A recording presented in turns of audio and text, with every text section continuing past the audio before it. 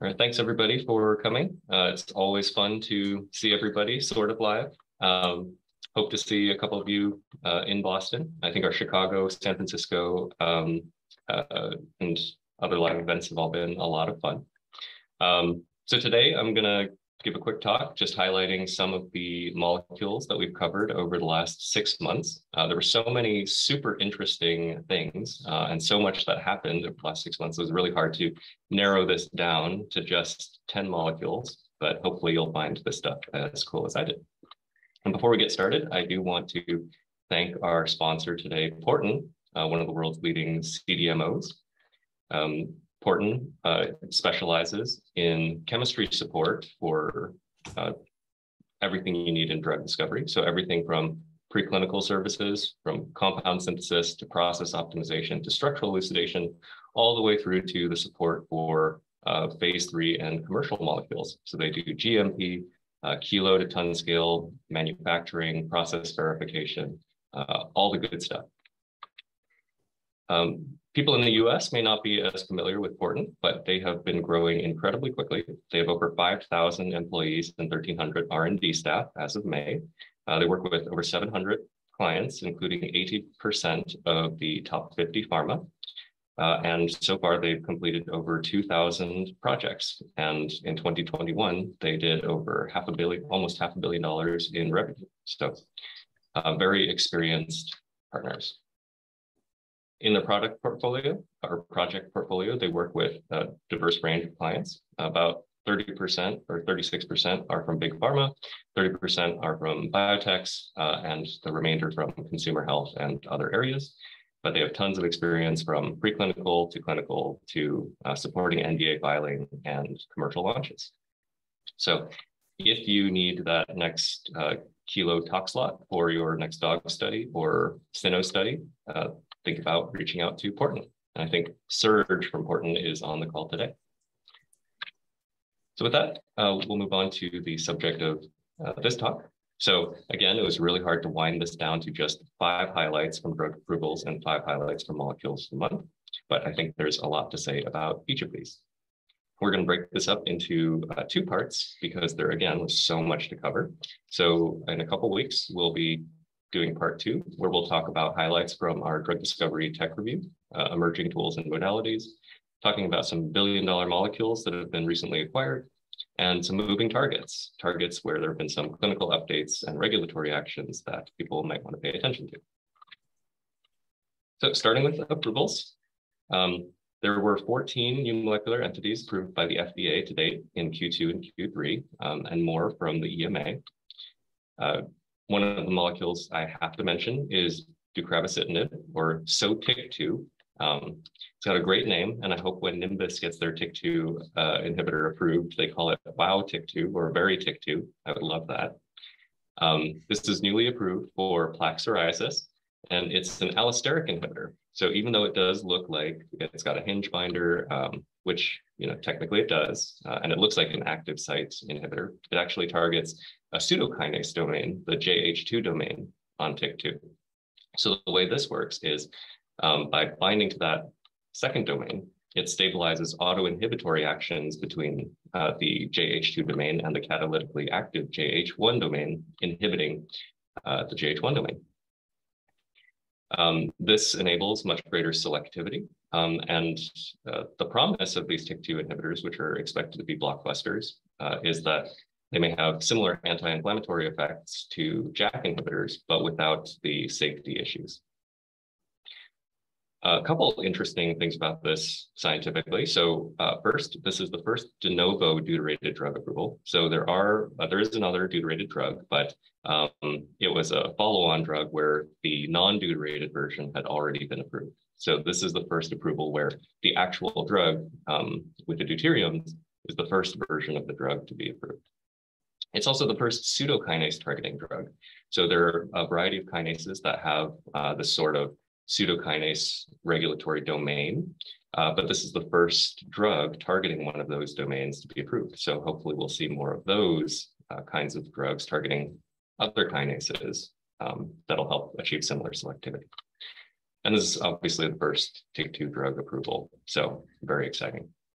The deuteriums on this methylamide on the left, they suppress N-demethylation via the kinetic isotope effect. And that actually prevents the formation of a less selective metabolite, the free amide. So it's a pretty interesting geometchem story that was published in 2019 by the BMS team. So definitely worth reading more about. Second approval I have to mention was an EMA approval. So this drug, lenacapavir, that I'm sure many of you are familiar with, was first approved in Europe. We're expecting the US approval in December. So the PDUFA date, I think, is December 27th. Super cool molecule. It is given twice yearly after a 2-week oral lead-in. It's SC dosing, and the drug over 6 months covers 6 times the protein-adjusted EC95, which is insane. I think I've seen, EC90 coverage, EC50 coverage, 6x EC95 for 6 months is incredible, especially given the target is essentially a protein-protein interaction.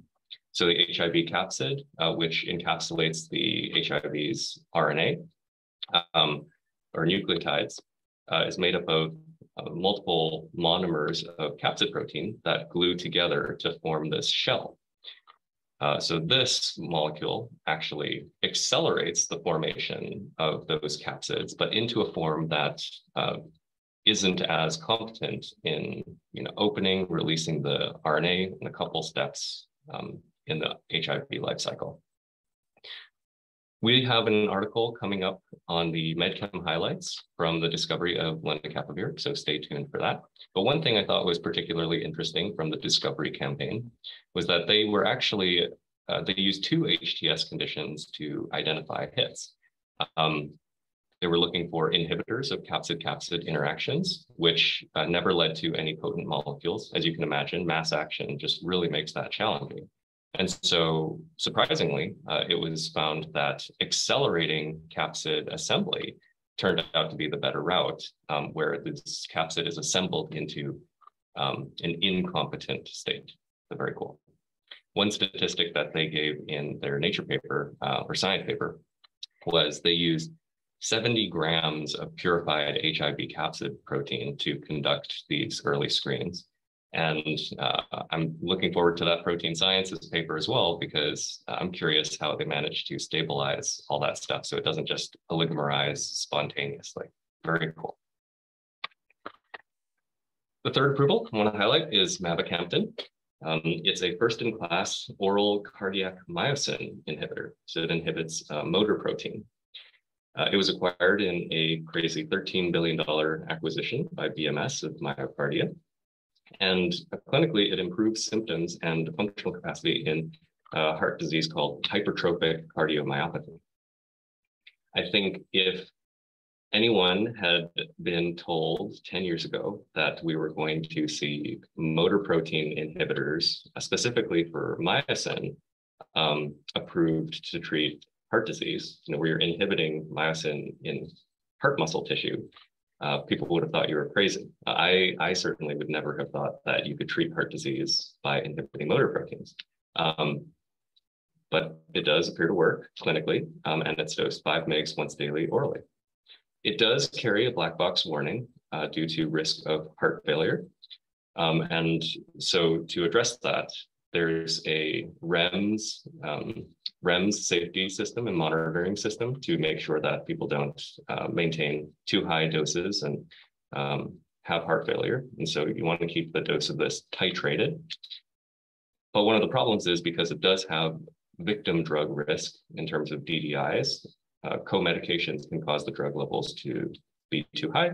And so other drugs that are in trials are trying to address that liability by either reducing perpetrator DDI risk or victim drug DDI risk to make sure that the molecules can be administered safely. The fourth molecule in a totally different space is utaciconazole, or Vivjoa. It's an oral selective azole antifungal for recurrent vulvovaginal candidiasis. I'm not sure if the disease or the drug is harder to pronounce for this one, but both super interesting. So this is the first FDA-approved drug for RVVC, The reason I found this particularly interesting was it's well known that azoles have CYP liabilities because the way they work is by binding to fungal CYP proteins, by having an azole group like an imidazole that coordinates to the heme. In cancer, if you've worked in cancer or in other diseases where people's immune systems are often suppressed, you know that you often have to give your drugs in combination with azoles because fungal infections are super common when you have a suppressed immune system.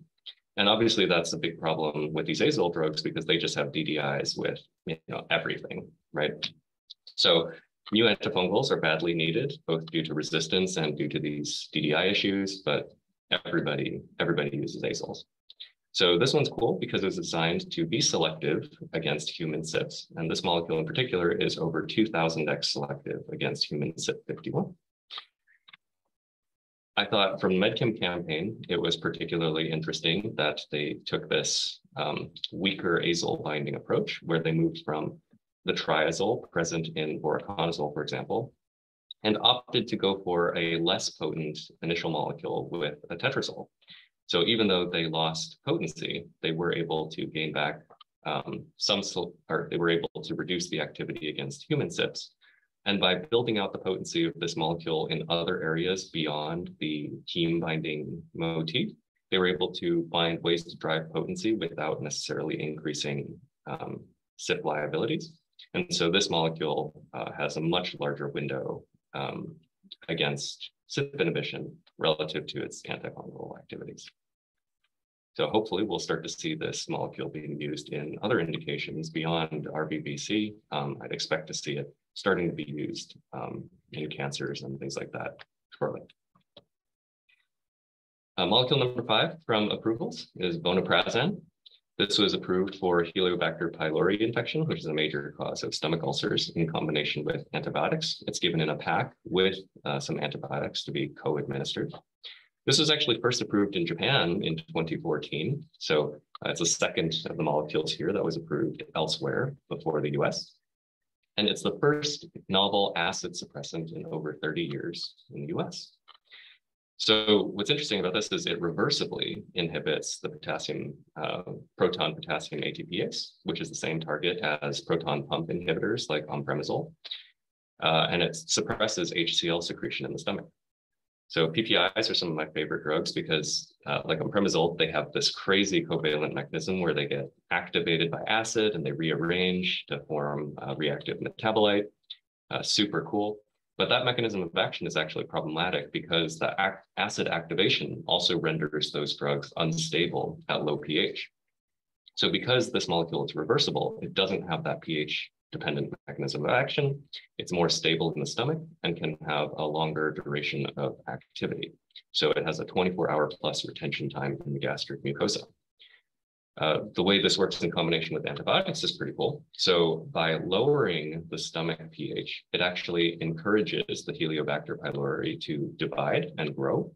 And those growing bacteria are more vulnerable to antibiotics. So by sustaining this lower pH, the antibiotics like carbapenems and things like that, those tend to be pretty acid labile as well. So it not only increases the duration of the antibiotics activity in the stomach, it also makes them more effective against these bacteria by causing them to divide. Also, super interesting structure. I haven't seen parole in a drug in a long time. So I thought the structure was pretty notable here. So if you thought these molecules were pretty interesting and want to know more, I do want to just pitch our Molecules of the Month premium slide decks. So in these, we talk about how the drugs work, why the targets were selected, how the hits were discovered with structures, key steps in lead optimization, what the disease that these drugs are treating are in the current treatment landscape for those diseases, any clinical data that's available, human PK, patents, and industry history. We cover all of that in easy to read slides for all of the molecules. So if you're interested in learning more about these molecules or the other 60 molecules that we reviewed in the last 6 months, ask your company about premium. All right, so I'm sorry. I was just talking about approvals. So we do cover approvals there as well. So 5 molecules of the month that were super interesting. The first one is compound 33, a PKG1 kinase activator. So this is an allosteric molecule, and unlike most kinase modulators, it activates rather than inhibits a protein. I think protein kinase activation is really uncommon. So this definitely raised some eyebrows on our team when we saw the paper. And this targets the cGMP pathway, which is really well validated in cardiovascular diseases. So cGMP is the effector molecule for a variety of drug mechanisms for cardiovascular diseases. So phosphodiesterase inhibitors, guanylyl cyclase activators, the SGC molecules, like one that was approved from, let's say, Boehringer Ingelheim or Bayer earlier this year. All very cool mechanisms. So cGMP activates this kinase, PKG kinase, which leads to smooth muscle relaxation in blood vessels and protection against cardiac stress. So PKG has this domain that is essentially a receptor for cGMP. And so most PKG1 activators are derived from cGMP, which is the cyclic dinucleotide. Obviously, if you've seen the structures of these cyclic dinucleotides, they're not the most drug-like things in the world. They have two phosphates, two sugar molecules. And so ideally, to find an oral drug, you'd want a starting point that's a bit different. So unlike most other PKG1 activators, which are either nucleotide analogs or peptides, this molecule was identified from a high throughput screen and looks much better. The starting point on the bottom left was actually an imidazole, compound 1, with a very weak activity in these cellular assays, about 50 micromolar in this PKG1 partial EC50 assay. And a couple key steps in optimization were changing the imidazole to carboxylic acid and introducing a primary alcohol. One step that I thought was particularly interesting was actually introducing a nitro group at that meta position to the carboxylic acid, actually improved potency pretty significantly. So that was an unusual lead optimization step.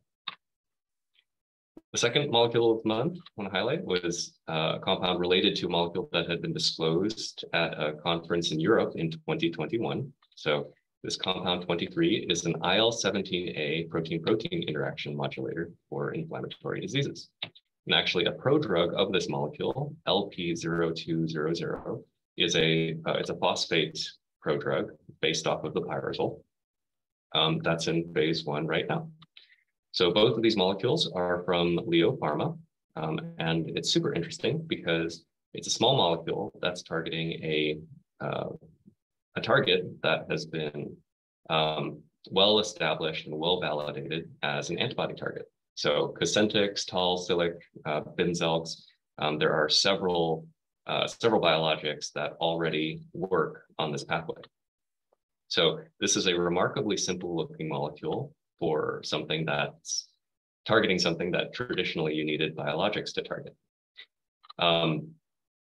It is oral, despite having 2 amides and 3 hydrogen bond donors. And as the amides kind of hint, this came actually from a peptidic starting point. So compound 1 on the left here was the starting point for this series of molecules, which was optimized by Pfizer to that macrocycle on the right. And this molecule was basically developed from that macrocyclic starting point. So it'd be really interesting to see if this works in the clinic. It basically binds to a certain IL-17 dimer, preventing it from interacting with the IL-17 receptor. So it'd be very interesting to see if this has similar efficacy to antibodies. Molecule number 3 is another, again, super interesting story. So this is Denali 201. It's a LRRK2 inhibitor. It's oral and brain penetrant for Parkinson's disease.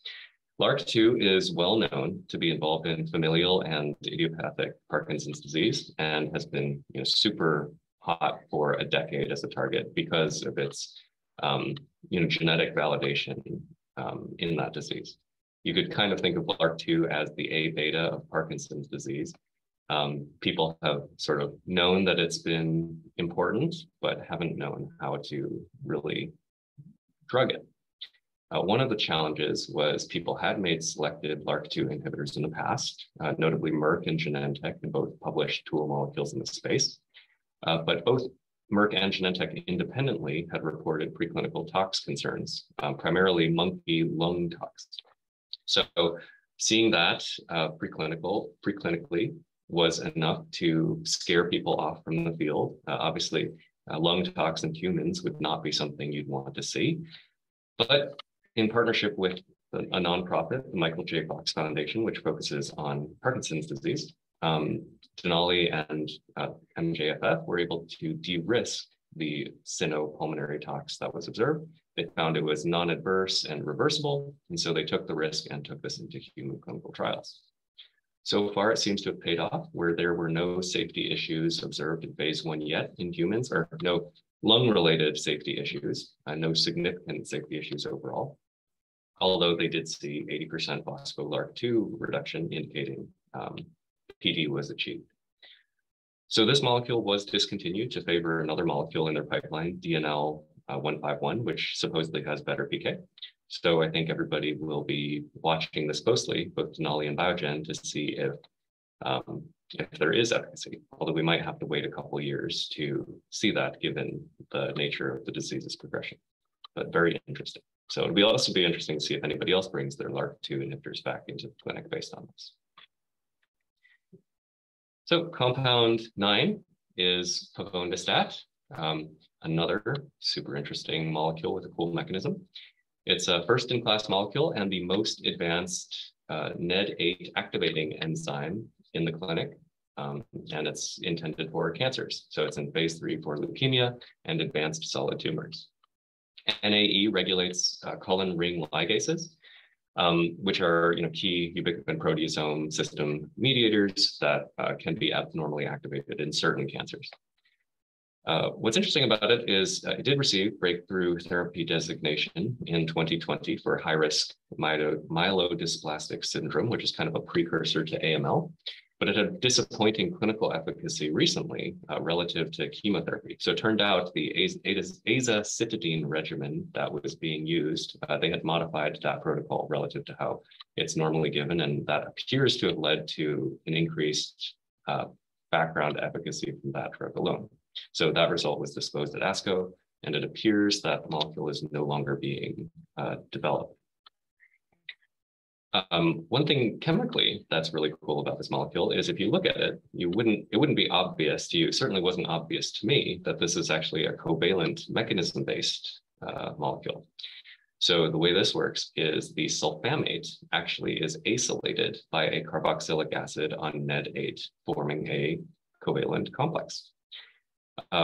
But it goes beyond that. So what's also really cool is NED8, is not the target. NED8 is the substrate of NAE. So the way this molecule is working is that it is covalently modifying a protein that is the substrate of the intended target, resulting in inhibition. Very interesting. The recent article that prompted us to highlight this was actually a DMD article where they shared the human metabolism of this molecule. Excuse me. And that was also interesting because, again, looking at this molecule, I would have assumed that phase 2 metabolism through the alcohol or cleavage of that sulfamate might be the first things to happen. But surprisingly, the first thing that happens to this molecule is CYP-mediated hydroxylation on the indane. So they found that out based on radiolabeling. Pretty cool. And last but not least is INCB 13739. This is an 11-beta hydroxysteroid dehydrogenase inhibitor. So 11-beta HSD converts inactive glucocorticoids to active ones, such as cortisol. Glucocorticoids have a variety of effects, one of which that's super well known is their activity on insulin. So cortisol suppresses insulin action. Based on that, you can imagine this would have been a very attractive target for type 2 diabetes, and it has been. So over 25 inhibitors have entered the clinic for treating a variety of diseases based on this mechanism over the last 10 years, but none of them have advanced to phase 3.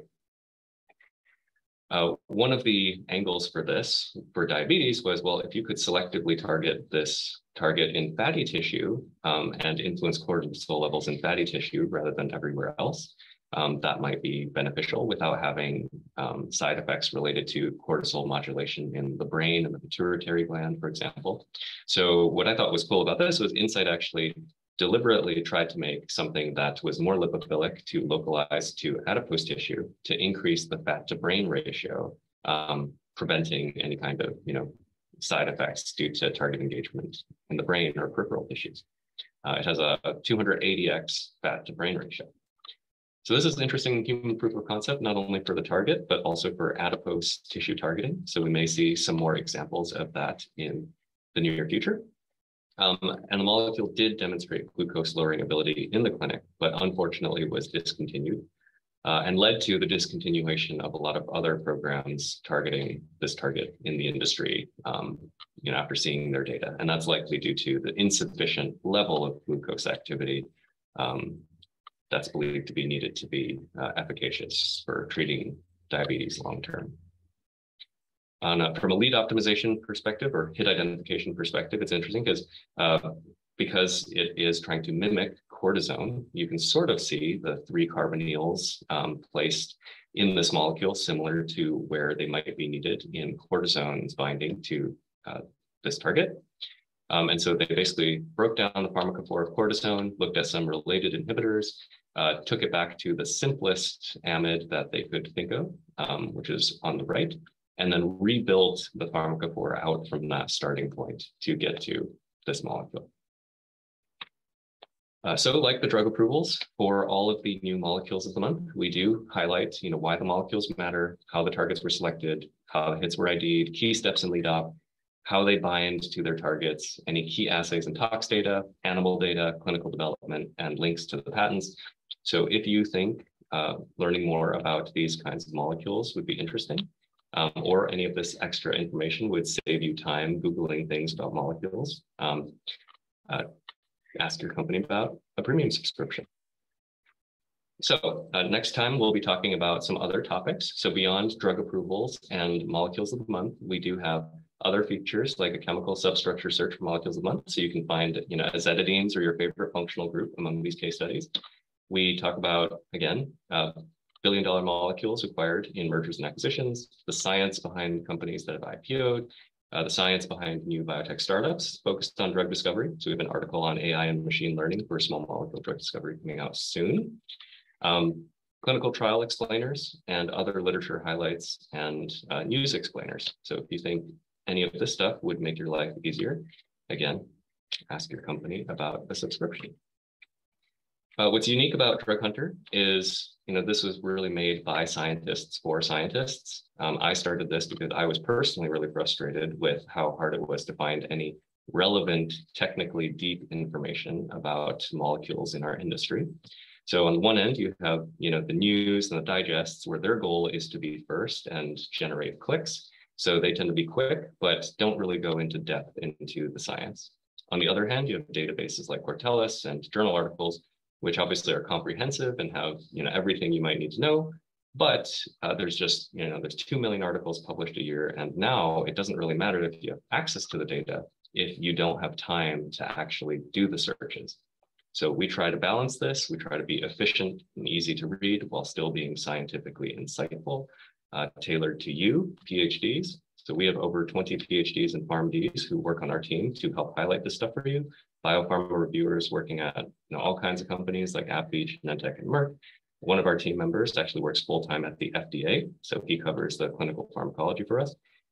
We cover over 10,000 abstracts a month, spend over 500 hours as a team per month on molecules of the month alone. So if you think you could use this, again, we are happy to work with your company. Since I've gone full-time on this, we've really started to build and roll out the subscription. So we've added 30 new corporate accounts over the last 4 months, over 300 new independent subscribers working at all kinds of places in the industry, companies in large biopharma like Boehringer Ingelheim, Roche, Genentech, Merck. If you're at Boehringer Ingelheim, you might not know that your company currently has a global license. So ask your librarian about your subscription. Genentech similarly is getting a global trial started soon, thanks to one of their departments. And Merck KGaA as well.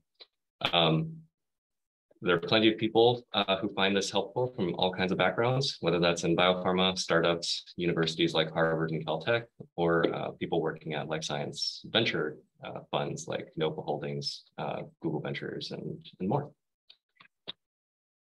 So that's that. Please stay tuned for part 2. And now, if you have any questions on this section, I'm happy to address them. All right, so Melissa, Christy, should I just start looking through the Q&A? Yes, although I don't see any questions. Not yet. Okay. All right, here, I'm going to stop sharing my screen.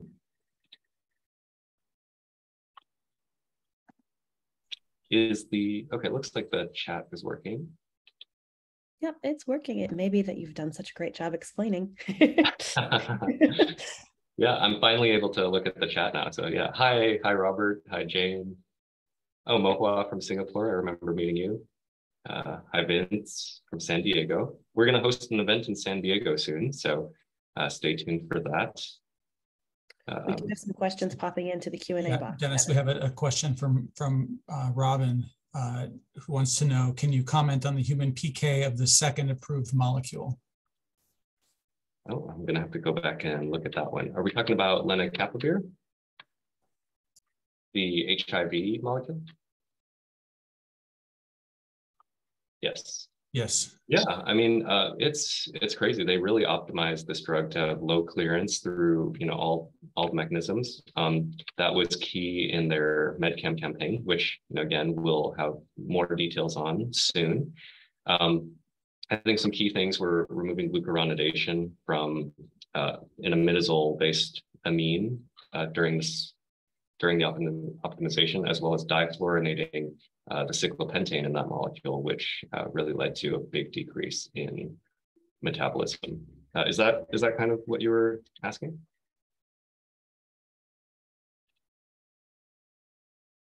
Okay, well, we will have more on that on this soon, so stay tuned. Okay, Chris says, did you have the explanation of the protein pump inhibitors correct? These should increase the pH in the stomach. Yes. Did I say decrease the pH? They should increase the pH in the stomach. Make the stomach less acidic.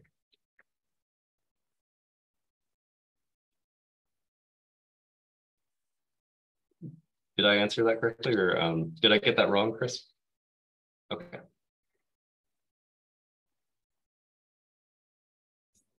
We have a question coming in from the chat from Vinod, who asks, are you planning to showcase computational simulations data like benchmarking efforts to get broader understanding?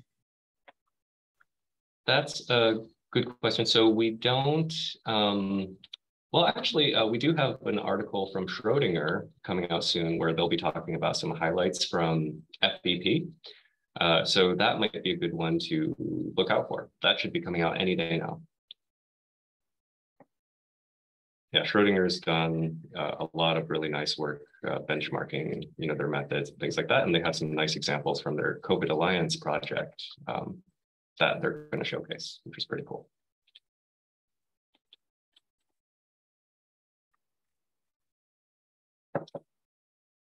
All right. Okay, well, I think that is it for today. So thanks again, everybody, for coming. I hope you all found this as interesting as I did. Oh, another question here. Mentioned premium a few times, subscription, will there be a company-wide discount?